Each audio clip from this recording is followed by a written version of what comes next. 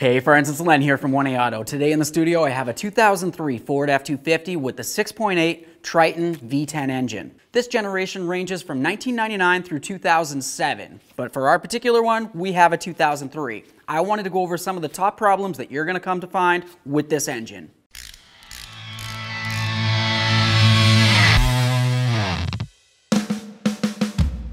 Now this V10 6.8 liter engine has a lot of horsepower, approximately 360, so that's quite a bit. It also has a lot of torque, so if you're hauling something behind you like maybe a fifth wheel camper, you probably won't have any issue.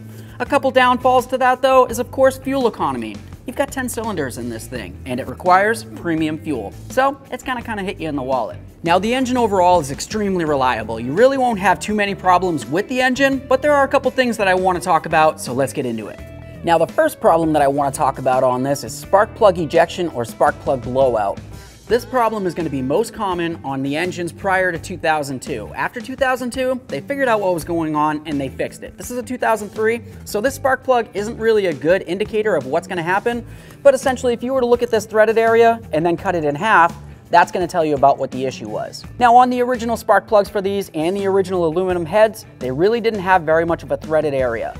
The aluminum heads, of course, are a soft metal. These right here are a much harder metal. With the heat cycle of the engine essentially running and getting warm and then turning off and cooling down over and over and over, the metals are going to adhere to each other. So what you're probably going to find, whether it's while you're driving, you might actually hear something, or even when you try to remove the spark plugs to service them, you end up pulling out the threads of the aluminum heads.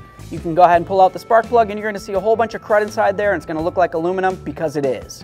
And if you did happen to find that while you were driving the truck, you heard a little pop noise, you found a little misfire, had a check engine light, and lack of power, more than likely it's going to be due to the fact that, like I said before, the lack of threading on here and the aluminum head made it so the spark plug vibrated around a little bit, popped out with a cylinder head where it's supposed to be, and of course the compression's just evacuating the cylinder. So now, like I said, after 2002, Ford fixed the problem, so if you get something like that, you don't necessarily have to worry about this. But if you're looking at something prior to 2002, I want to talk about it a little bit more. When you go to service these spark plugs, what you're probably going to notice is you go to pull them out, you're going to hear a little creak and almost a snap, and then next thing you know, it almost feels like there really isn't any pressure, and you go ahead and pull out the spark plug, and you've got the aluminum on the threads of the spark plug. At that point, you actually stripped out the threads inside the aluminum head.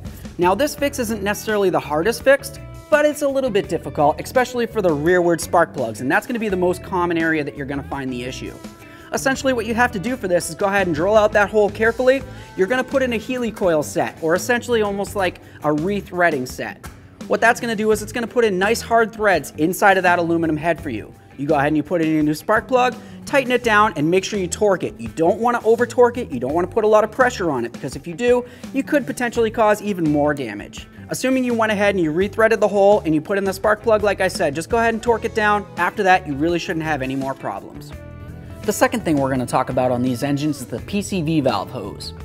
Your PCV valve is going to be located on your passenger side valve cover. The hose is going to go from that all the way up here to your intake system. Now what can happen with these PCV valve hoses is they tend to crack over time, and after they crack, they're of course going to leak out the vapor that's supposed to be inside there. So what is a PCV valve? A PCV valve stands for positive crankcase ventilation valve. That's going to be very important for your vehicle's emission system. So what does a PCV valve do? Essentially what it's supposed to do is vent the gases that are inside of your combustion engine. If you have worn piston rings, you're going to have some blow by. That gas needs to go someplace. Other than that, as your engine heats up, the oil of course is going to heat up as well, and that's going to emit a little bit of vapor as well. All this vapor needs to go someplace though. They don't want to necessarily just vent that out into the atmosphere and contaminate Mother Nature. Of course, that's going to be a bad thing. So what did they do? They made a little valve right along here on your valve cap. So when you build up the gases inside of your crankcase here, it's going to be able to come up through here and then into your intake. At that point, the engine's vacuum is going to draw it back into the engine so it can get burnt up again inside of your combustion chamber. This of course is going to help with emissions, but it's going to make the inside of the intake area dirty. So now we know where the PCV valve is and what it's supposed to do, but now let's go with the assumption that it's bad. What could possibly happen?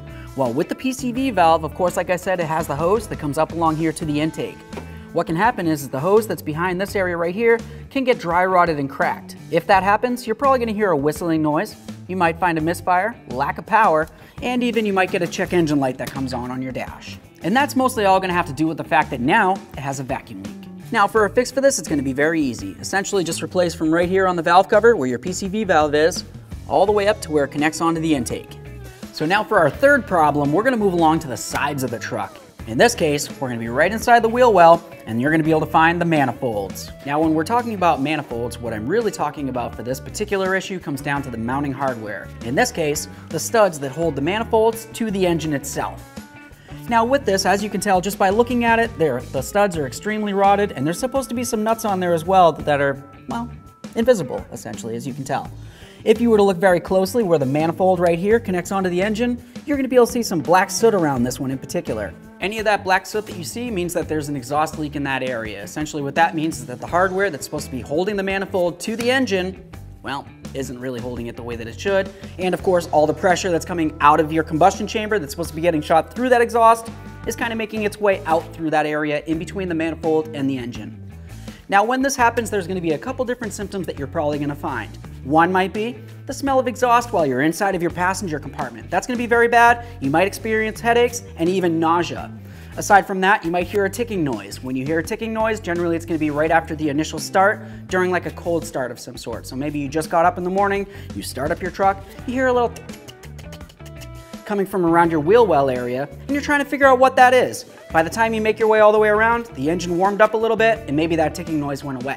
So as you can imagine, it's going to be very important to make sure that you don't have an exhaust leak at the manifold area. The reason for that is because, like I said before, if you have exhaust fumes making their way into the passenger compartment, there's a possibility that you could get sick or even potentially worse. So let's talk about some fixes for this. Well, this one in particular isn't necessarily going to be the easiest overall. Unfortunately, what you're going to have to do is remove all the existing studs that are inside of the engine. When you do that, of course, you're going to have to get the manifold out of the way. When that's out of the way, inspect it, make sure it's not cracked. When you try to remove these studs, you can imagine how hard that's going to be. Typically, they're not necessarily going to pull right out of the engine as they should. More than likely, they're going to break off. If they break off and they're flush and level with the engine, you're going to notice that there's an issue trying to get them out. And in that case, you're going to have to drill and tap. Now, when you drill and tap these things, you're going to want to be very careful because those studs don't necessarily go straight in. Sometimes they go out at a little bit of an angle. So if you're drilling straight and it's supposed to go like this, you could potentially drill into your coolant jacket, in which case you did a lot of damage to your engine. So be very careful if you're replacing these studs. Now, one thing about this problem in comparison to the other two that I gave you, this one in particular isn't necessarily going to cause any runnability issues of your engine. So you can technically drive it down the road like this, but of course having an exhaust leak up ahead of the passenger compartment isn't something that you're going to want to do for a very long period of time. Okay friends, despite the three problems that we talked about, this is still a popular truck with a very powerful and reliable V10 6.8 liter engine. Maybe you have one of these engines with problems of its own, or maybe you have the same problems. Either way, if you want to talk about it, leave it in the comment section below, because I always love to hear from you.